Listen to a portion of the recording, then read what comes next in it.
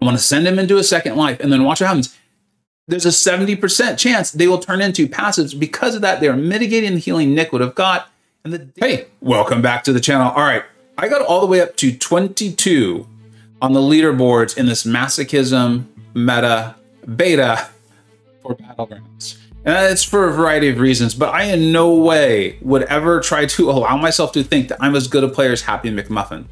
This happened because I had a strategy, I stuck to it, and because I have a large roster. Now, why am I telling you this? What am I showing you? It's because I never refreshed a champion. That's actually not true. I refreshed one champion once. I refreshed America Chavez on accident.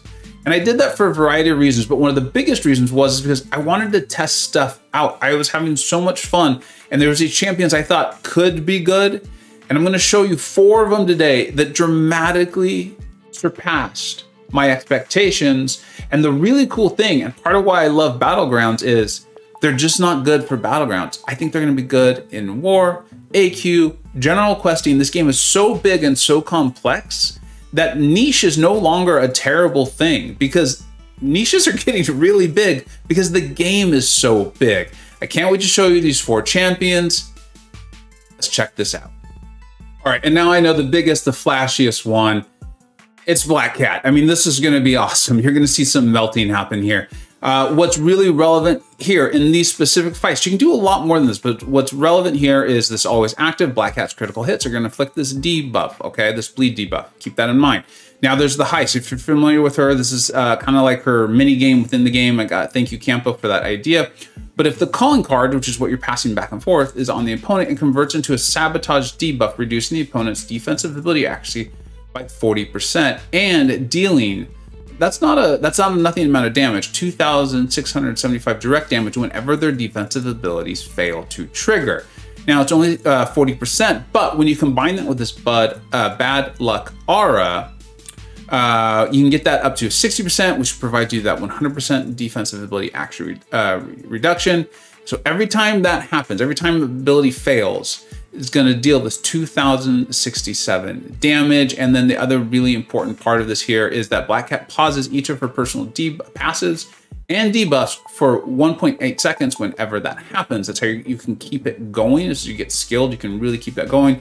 And then the special 2, during this attack, Black Cat's critical rating is increased by 22.2 for each hit in the champion's combo meter. It's fine. Instead of her regular bleeds, this attack inflicts critical bleeds, dealing a large amount of damage, right? Okay, I want to show you this. Check this out. We're gonna show you one where I played pretty well and just melt the opponent. One where I don't play it as well.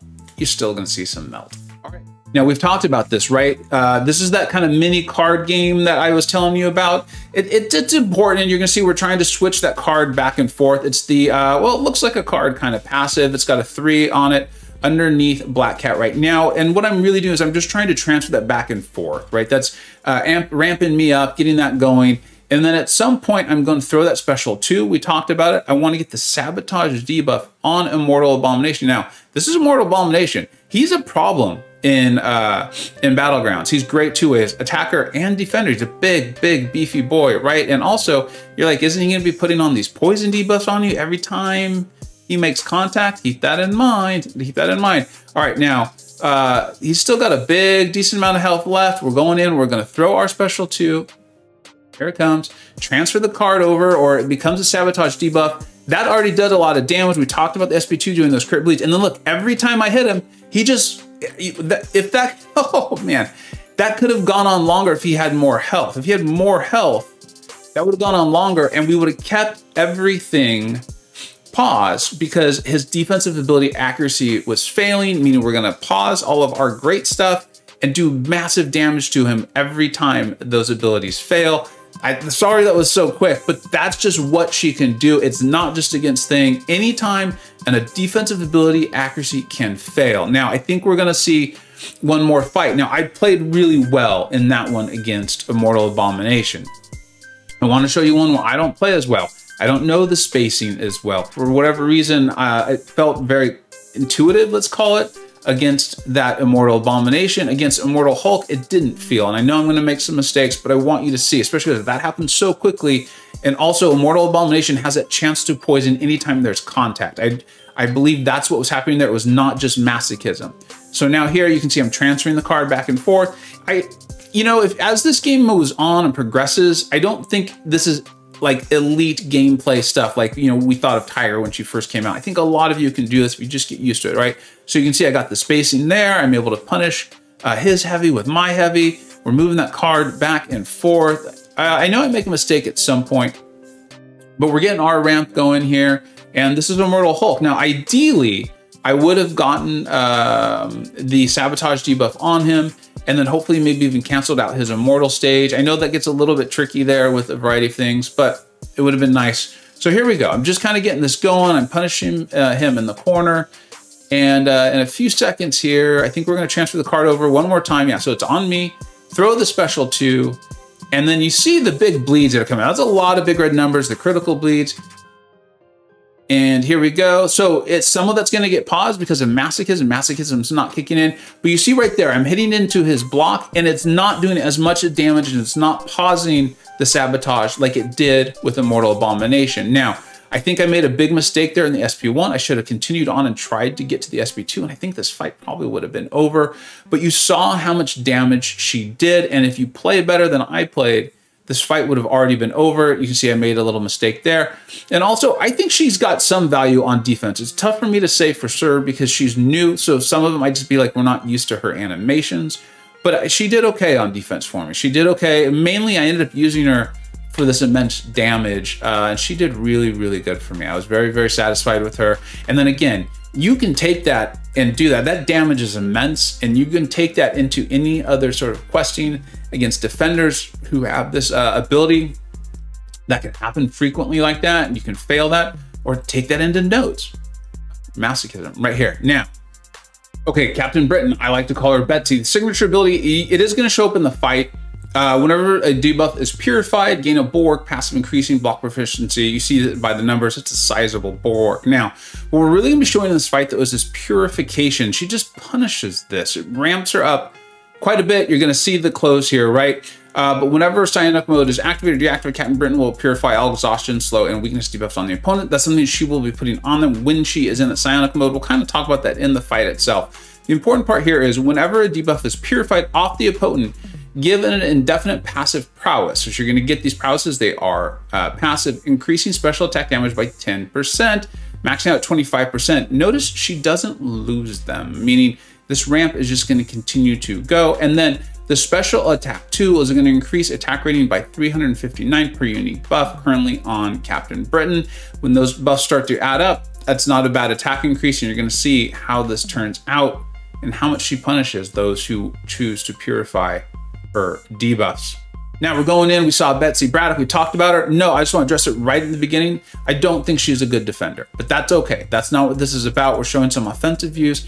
Now, it's anytime someone's purifying, right? Well, Nick can purify some stuff, but really we're talking about the masochism here.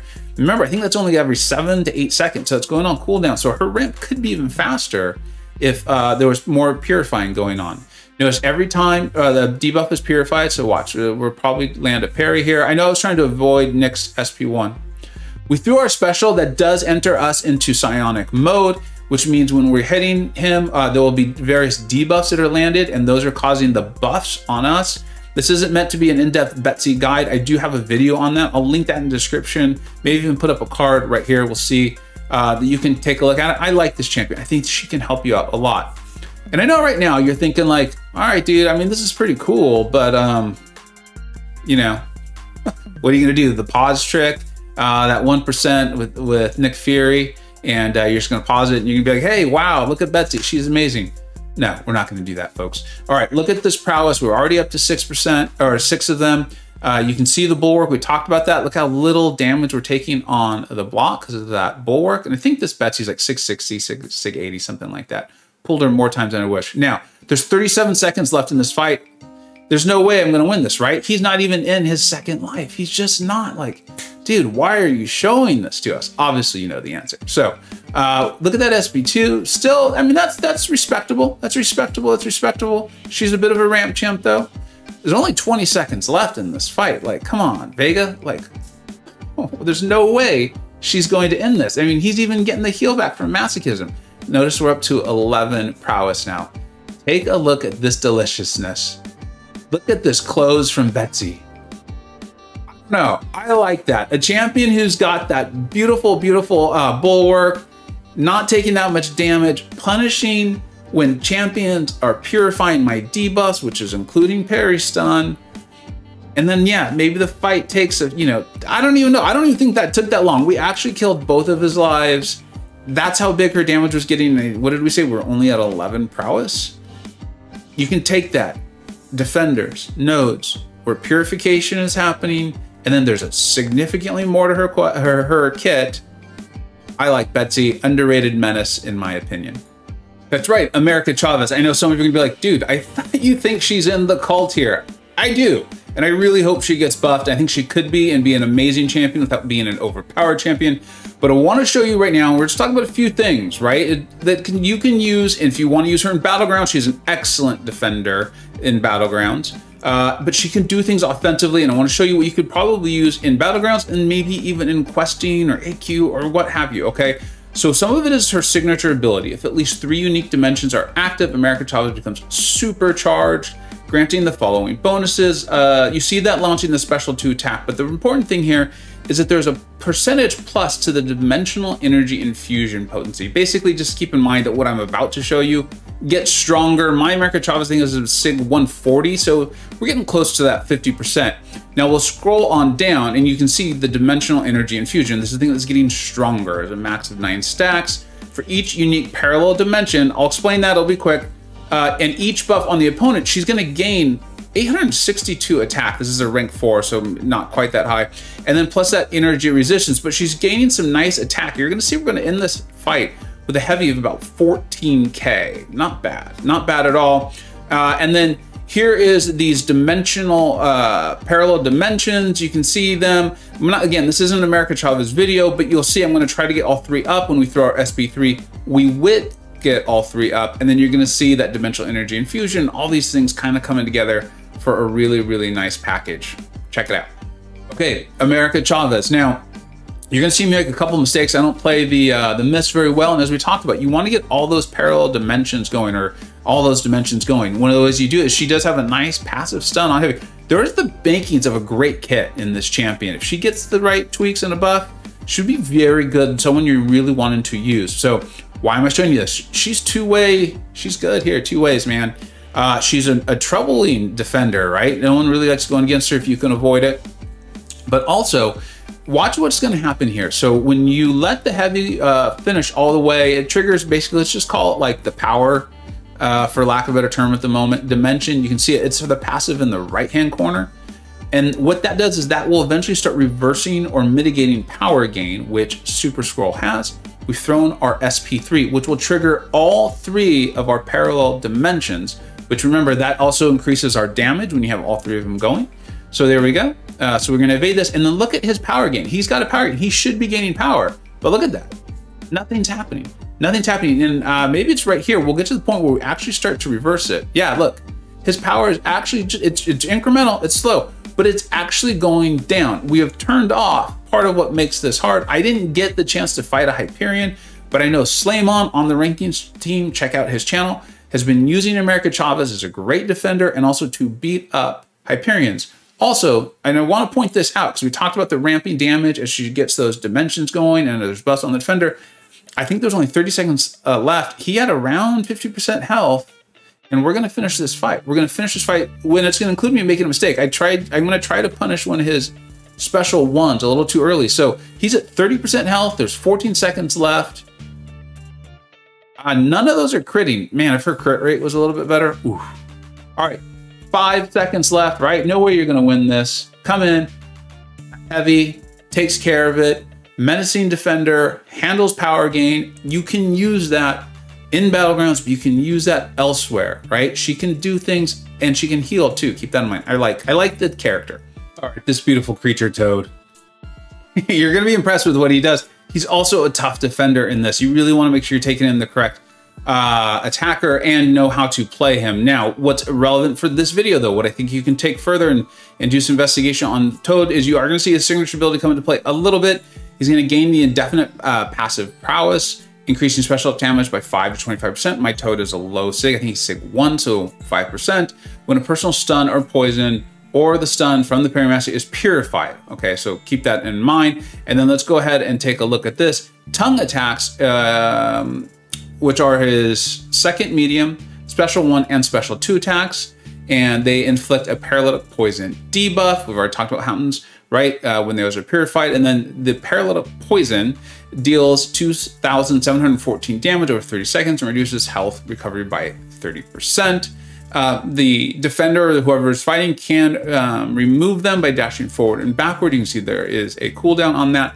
Here's the really cool thing though. I mean, the whole thing's cool, but what you're going to show you here against Nick Fury is there's a 70% chance to inflict a paralytic poison passive, and you see that it reduces healing, plus it's doing the damage, when purified by a skilled champion. I'm going to show you this against Fury, and then we're going to take a look against a Mole Man too. So you see, this isn't some one-trick pony. This is someone who you want to use, and you can take this into questing other places. It's really, really cool. All right, my boy Toad. Oh, I love this champion so much. I think he's the definition of that line between niche and specialized.